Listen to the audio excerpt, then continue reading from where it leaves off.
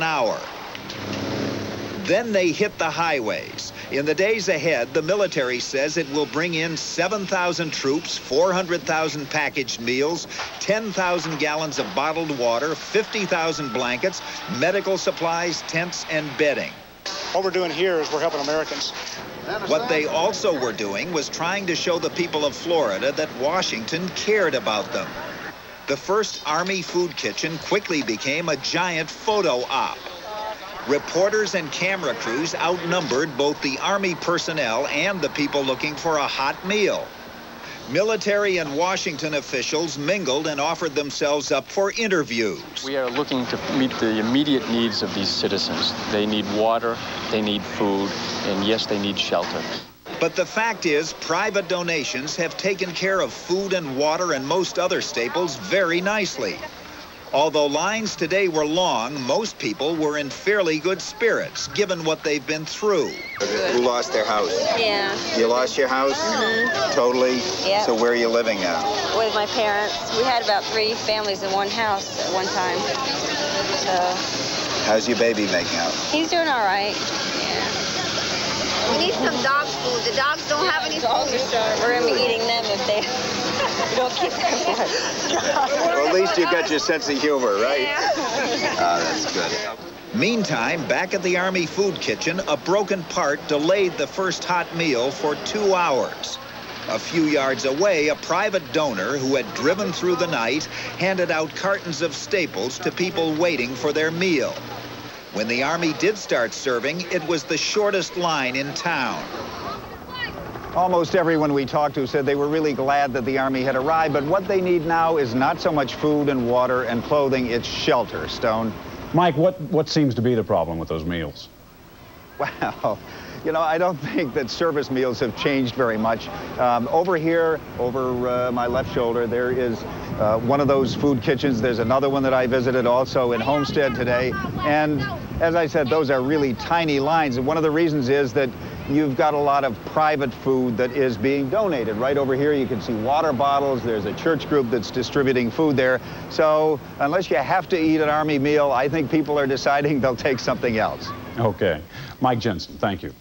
Well, from the pictures we've been seeing of Andrew's aftermath, you might think that all of South Florida was devastated, but that's not the case.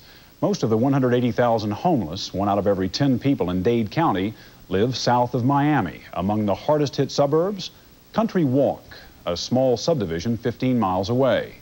NBC's Bob Dotson reports. See on the roof up there, that's completely out. Oh, God. Blew right off. Half of this stuff was all over here. This doesn't reach all. There ought to be a midlife insurance company. I gotta get out of here.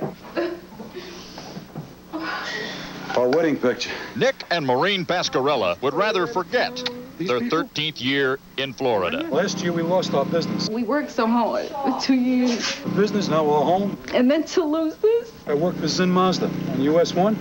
No job either. How could so many things happen in 1 year to one person? I don't know. They not only lost their home, they had 3 rent houses in the hurricane's path. All 4 were destroyed. From the air, Country Walk looks like a child's board game that ended angrily. How could you can't live here? This is, forget just my house. It's no longer a neighborhood. Disaster is now the benchmark by which Nick and Maureen measure their lives. I just didn't want to leave this way. We were the second ones to move in this development. The only 4 walls they will have now is a hotel room. We patched the whole roof. You ought to see that roof. They have seen none of the promised federal help. $10 million for 300,000 people, added up in dollars and cents. It's like milk, bread, and maybe a sandwich.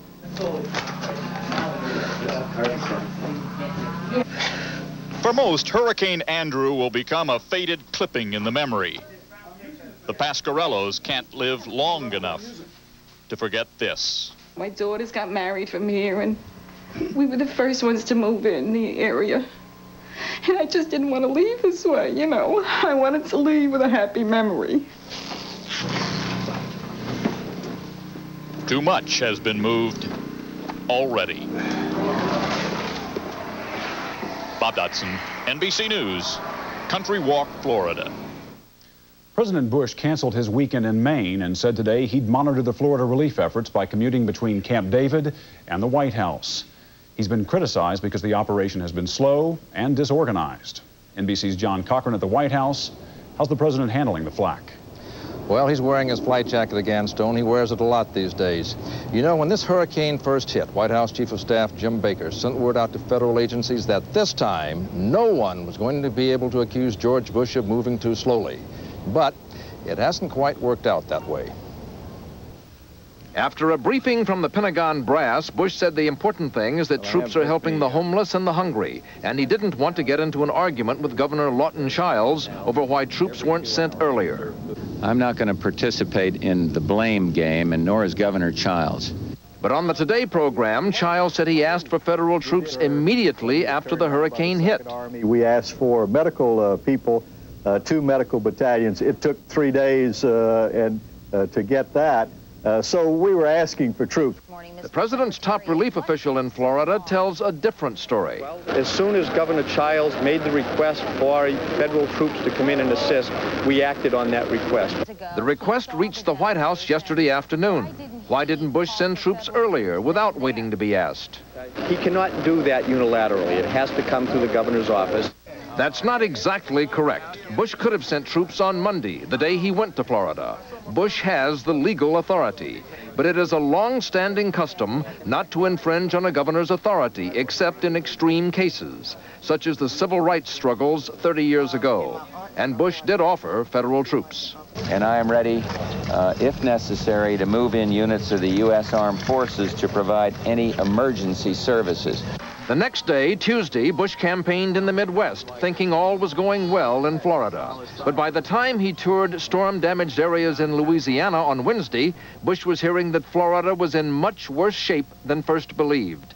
Bush then sent Secretary Card to Florida, and he privately reported that the federal help from civilian agencies was hopelessly inadequate. Troops were dispatched last night.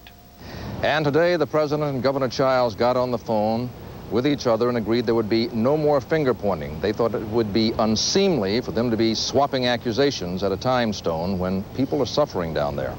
John, what kind of lasting effect do you think this will have on the president's re-election campaign in Florida?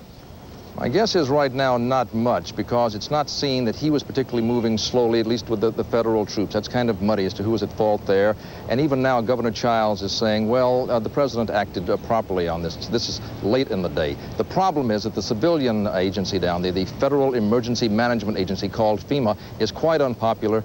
In the past, it's been unpopular. Hurricane Hugo down in South Carolina, at the time of the San Francisco earthquake, FEMA got very bad reviews. It's getting bad reviews this time. It's a federal agency. George Bush is the commander-in-chief. That could hurt. John Cochran at the White House. Thank you, John. When Nightly News continues, the latest on Somalia. And on America Close-Up tonight, the School of Tomorrow. More like a daycare center. 28 times as governor of Arkansas. Clinton didn't call the president a liar outright, but he did compare the president to a familiar puppet. And let me say one thing about taxes. Old Bush looked like Pinocchio at the Republican convention talking about taxes. I'm surprised his nose didn't grow and tump him right over in the orchestra pit when he was talking down in Houston. Saying, oh, how much I raised taxes and how little he did. Let me tell you something, folks. My state's got the second lowest tax burden in America, and when we raise money, we put it in trust funds for education and for roads, and my folks supported it because they got what they paid for. White House spokesman Marlin Fitzwater countered